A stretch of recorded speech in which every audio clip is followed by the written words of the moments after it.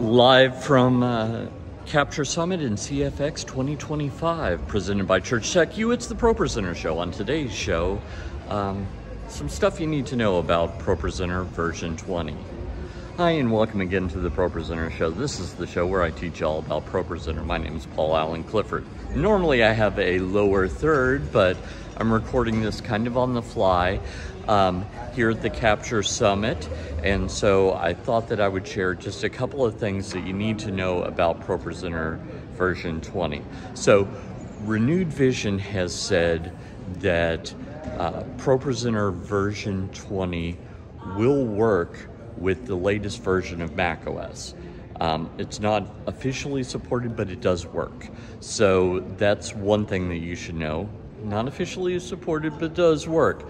But before you get too excited and update, keep in mind that as I'm recording this, it is, let me check my Apple Watch, it is the 24th of September 2025. And so as of today, if you have a decklink card, then Sonoma does not necessarily work with desktop video. As of right now, could be that has changed in the last couple of days. I've been at this conference, so I don't know if it's changed or not. So that's one thing for you to keep in mind. Keep an eye to that.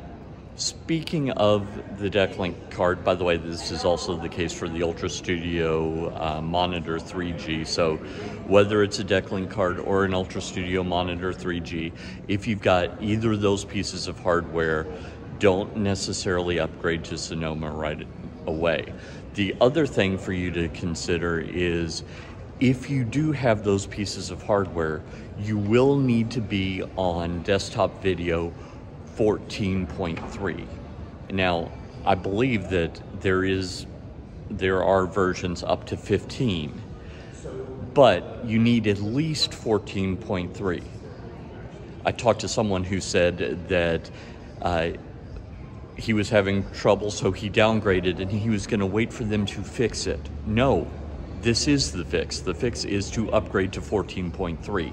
So absolutely, if you've got a decklink card or an Ultrastudio Monitor 3G, then you need to go ahead and upgrade to that. So that's an important piece of the puzzle.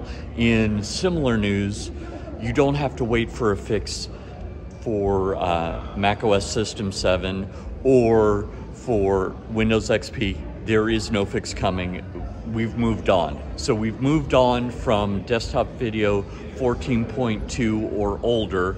So there's not going to be a fix that solves that problem. So just update to 14.3. There might be security settings you need to agree to. There might be firmware that you need to install on your decklink card. There might be several steps to the process, but once you get all that sorted out, it should be good to go. That is really the only problem that I've heard with ProPresenter 20.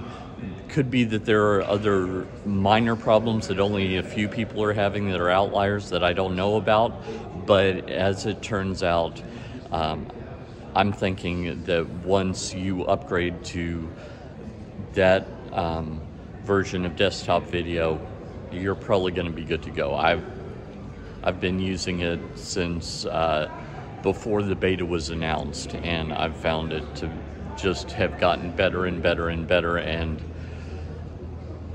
right now I think it's just going to be a great version. So did want to get that out here sooner rather than later, and so that's it. If you like this content, you'd probably like my ProPresenter Quick Start course. So head on over to tdm.fyi/pro-quick. Give me your name and email address, and I'll make a login for you for free. Until next time, this is Paul Allen Clifford from TrinityDigitalMedia.com, reporting live from the Capture Summit in CFX 2025. Go out and change eternity.